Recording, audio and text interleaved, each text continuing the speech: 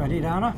5, 4, 3, 2, 1. Good morning, I'm Donna Baldwin, and Donna is a retired executive assistant. forgot what I was going to say. Yep, I can edit that out. Richard Barnhart used to make pottery in his home, and set designer Sondra London I like that better. was once a children's librarian. They're all part of the all-volunteer staff of Channel 370 at Wesley Communities in Des Moines. Well, this is a very exceptional place. The only TV station in the country run entirely by residents of a retirement home. We broadcast 24 hours a day, 7 days a week. We have a number of exercise programs. This time, palms together, heart center on the exhale. Then we have interviews. So we are here at the Mast Aquarium in Redondo Beach. We do resident interviews. So Nancy, I just wanted to ask you, good morning, what kind of painting you do?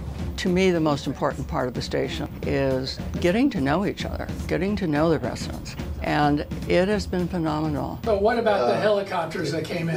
It's all broadcast on closed-circuit TV for fellow residents, along with movies and concerts by visiting acts like Original Recipe. Ooh-wee, we're right behind. Tomorrow's the day my bride's gonna come. Shell and CV Burger, he would not be happy. A former high school teacher, General Manager Joan Zatloukal, has been here since it all got started in 2004. We were just a group of people that absolutely did not know what we were doing. Instructors have come and gone, but the volunteers have stuck with it. It's just plain interesting for me to do it.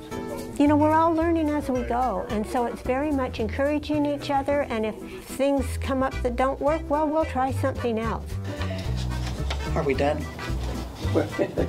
If we all are just doing our best, that's it. I mean, after all, it's not like we're all being paid. We're not being paid anything.